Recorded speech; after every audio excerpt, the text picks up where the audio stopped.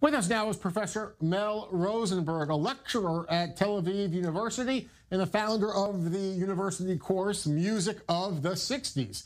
Professor, thank you so much for being with me. I want to ask about John Lennon's enduring legacy to this day, 40 years since he was murdered.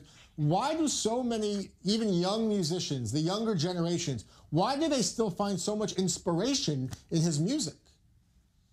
Oh, I give a whole course on that. Well, we have a few minutes. The Cliff's Notes version, as they say. Okay. Well, the Beatles changed popular music forever.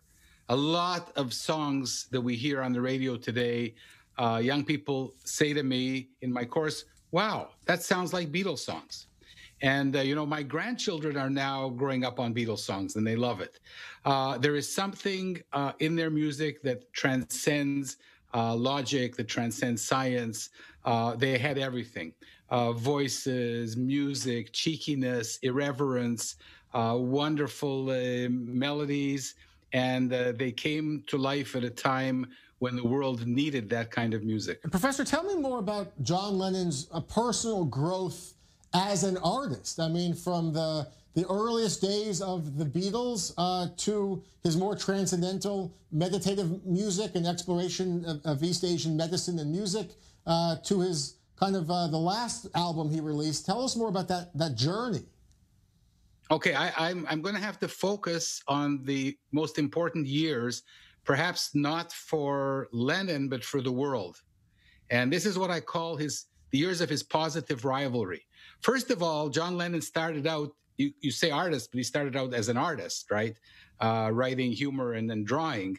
With a guitar that was purchased for him at the age of 15 or 16, he began to play skiffle music.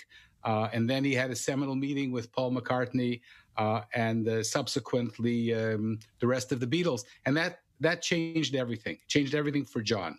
And I think that, when people are gone, we can look back on their history. He might not be happy with what I'm going to say, but I think that the years that he spent in this positive rivalry with Paul McCartney, each of them helping each other, complimenting each other, each one trying to outright the other. And then the harmonies that they developed and the band that they developed that conquered the world. I think that this is for me, his most important legacy. Without John, the Beatles would have been a cute British band. He's the one who gave them this cheeky irreverence.